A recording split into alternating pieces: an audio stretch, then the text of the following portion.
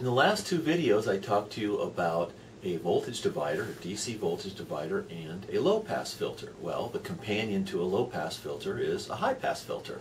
So it makes sense to talk about that now. Now if you remember what a filter is, it's a mathematical object, usually implemented in either hardware or software, that stops part of the frequency content of a signal. That sounds pretty abstract. So let's start. Remind yourself what a signal is. A signal is a time-dependent voltage that means something. It has information encoded in it. In fact, here, let me show you. Here's my, I have a hand-me-down iPod from my kids. Okay, and because I don't like earbuds all that much, I've got the headphones. So here's an iPod, and there's this wire that goes between them, all right? Well, there's a battery and a whole bunch of signal processing hardware in there, and a time-dependent voltage comes through this wire to my headphones. Well, it's a time-dependent voltage, but it's more than just that. It means something. And what's encoded in the signal that goes through this wire, the time-dependent voltage, is the music I want to listen to, or the podcast, or whatever it is I'm listening to. All right? So a signal is a time-dependent voltage that means something, has information encoded in it. And there's lots and lots of reasons why you'd want to throw out parts of a signal. Last time I talked to you about low-pass filters, and it was important for mathematical reasons to throw out very high-frequency parts of some signals, especially when you're doing data acquisition. Well, I work a lot with guitars, and the lowest frequency a guitar can make, I have my guitar right here. If you look at this, my guitar, one of my guitars, okay, this string right here, this low E string, has a frequency of 82.4 hertz when you tune it to standard tuning. Well, there's electromagnetic noise in most buildings at 60 hertz. Well, let's see, if I don't need to hear anything below 82.4 hertz, and there's something I really don't want to hear at 60 hertz, maybe it makes sense to put a high-pass filter in there and just make sure that no frequency above about or below about 60 hertz makes it to the amplifier. Well, there you go. There's an application for a high-pass filter. And what it would look like is this. There's frequency, and there's amplitude. Okay, but this is actually a little more than that. It's output over input. Okay, and the signal processing types call that a transfer function. So what I want to set this up as, I'll make that 1.0 right there and make this 0 down here. I'm actually doing this a little backwards, but there you go. 1 there, 0 there. Let me do it this way. It's a little less confusing. There. The vertical axis goes from 0 to 1. Okay, and this goes out in frequency to wherever. Human beings, no human beings can hear more than 20,000 hertz, so it doesn't make sense to worry about what happens beyond that. You'll see this, and then it just drops right down. Well, that right there is the corner frequency, or the cutoff frequency. Okay. Now notice it's a little bit off from that angle, the break point there. That break point's actually a little bit rounded, and we assume that you go down 3 dB to get to the cutoff frequency. Okay. But what I could do is set that cutoff frequency for maybe 70 hertz. Okay. So if the highest, or the lowest frequency the guitar can make is 82.4, well, that's up here somewhere, and the line noise, the 60 hertz hum, or if you're in a different country than the US, 50 hertz hum, is down here. Okay, well, I don't want to hear that. I'm pretty sure that's not music. So that high-pass filter may do the trick for me. Now, this is it in words. Let's talk about it in mathematical terms now. What I did before was I made a simple voltage divider, and I replaced one of the resistors with a capacitor to make a low-pass filter. Well, to make a high-pass filter, it turns out you just replace the other resistor with a capacitor. So let's start with the voltage divider. Now, that little circle with the squiggly line through it means a signal is being generated there. That's the input voltage. And a squiggly line indicates that this is a time-dependent voltage. Okay, it's generating a voltage that means something. And so we'll go up here and over.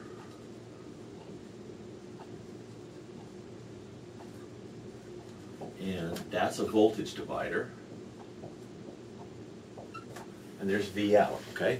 Two resistors, and if you remember the ratio, the ratio of the two resistances told you what the output voltage will be.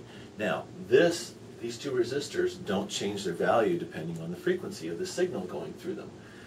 but a capacitor does. And so whereas last time with the low-pass filter, I replaced that resistor with a capacitor, this time I'm going to replace the upper resistor with a capacitor. You'll have a capacitance C and a resistance R. That is a high-pass filter. Now there's more than one kind, but this is the simplest kind. All right, and remember that the other thing we were interested in at this point is the impedance of this element and this element. Impedance is the AC version of resistance. Resistance is DC, refers to a DC, direct current, something that doesn't change with time. Impedance talks about resistance that does, and a signal that does change with time. Okay, and the impedance of a capacitor varies with frequency. So let's look at this real quick. For a resistor, Z, the resistor, equals R. Okay, Z always refers to impedance. For a capacitor, ZC equals 1 over J omega C. Now, 1 we know is just a number. J, remember that J is the square root of minus 1.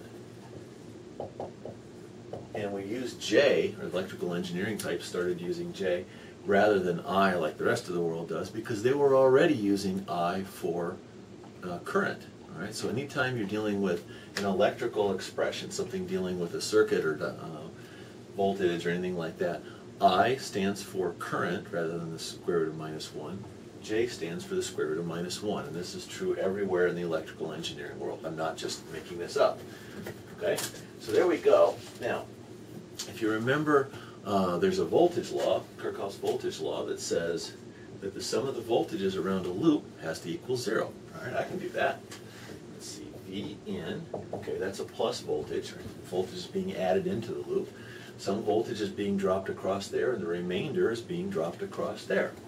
So let's see, if I knew what the impedance was, and I knew what the current was, I could write that. So let's see, I over J omega C, 1, minus, so that's plus I should say, right there is IR, but it's also just V out, so I'm going to leave it as V out.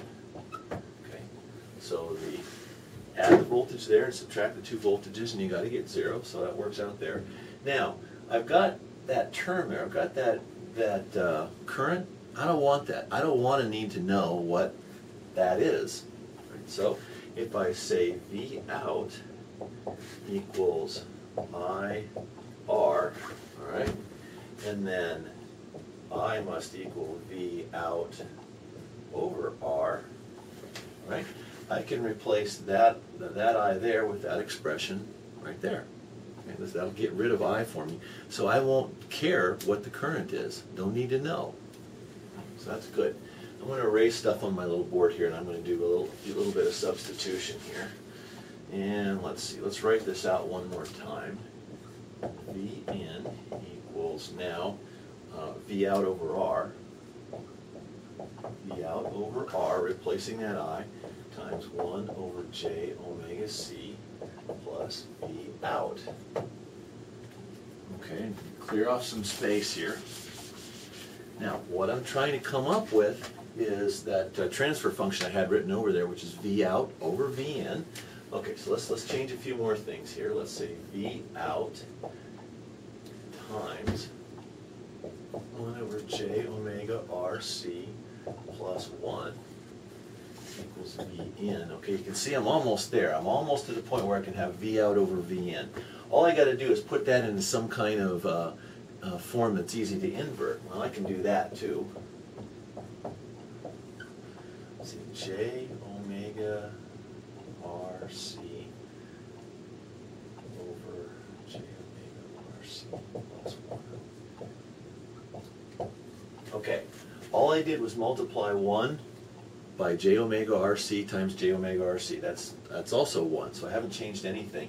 Now I've got the same expressions in the denominator.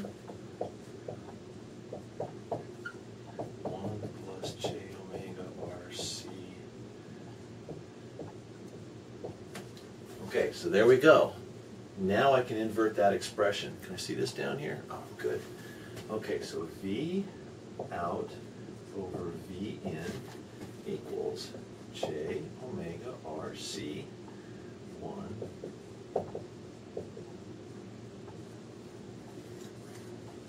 Okay, that's the transfer function for a high-pass filter, right? So the last question is, what does that look like? Well, I already drew it once, but I'm going to draw it again for you. Go plot this out for yourself. And remember, it's not going to look like I put it on the board here unless you're plotting things in a log scale. All right, so I think I'm just going to leave that there. And there we go.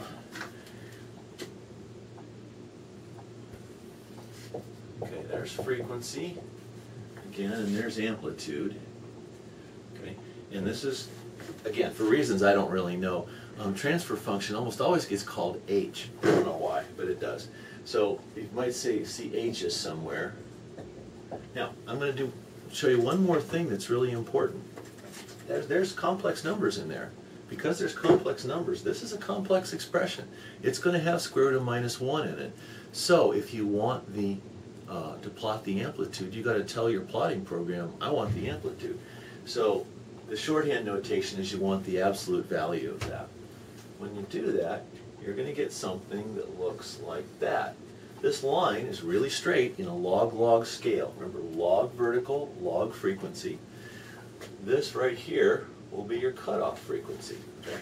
The frequency at which the high-pass filter starts to really cut off. Okay? Starts to really reduce the amplitude of the signal going through it. And the other thing you need to know is FC equals 1 over RC. That corner frequency is 1 over RC. So if you're doing this as a circuit, if you know what the resistor value is and the capacitor value is, you just plug those numbers in. So let's take a really simple case. What if R equals 1,000 ohms and C equals 10 to the -6 farads, or 1 microfarad? Now that seems like a really small number, but a farad is an awful lot. A 1 microfarad capacitor is actually fairly large. There's such a thing as a picofarad capacitor. Okay? So if that's 1 over RC, that's 1 over 1,000 times 1 over 1,000,000. And if you work that out, you get 1,000. Now remember, this is 1,000 somethings. This is in 1,000 radians per second. Okay, that would be your cutoff frequency. If I had a value of 1,000 ohms and 1 microfarad, my cutoff frequency right here would be 1,000 radians per second. And if you want to know what that is in hertz, just divide it by 2 pi.